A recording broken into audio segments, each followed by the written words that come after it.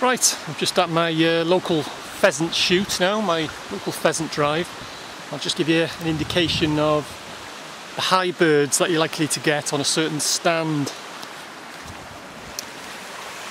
As you can see there, that's stand 3, and that's where your birds would be coming from, on the top of them trees there.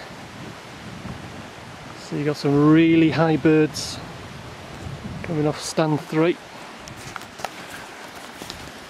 The pheasants will be in the woodland behind them trees, and they'll be driven, literally driven out of the woodland by beaters who will literally beat the ground and make noises or whatever to flush the pheasants out.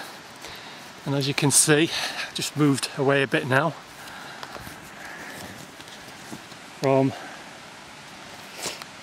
stand 3, which is there. That's where the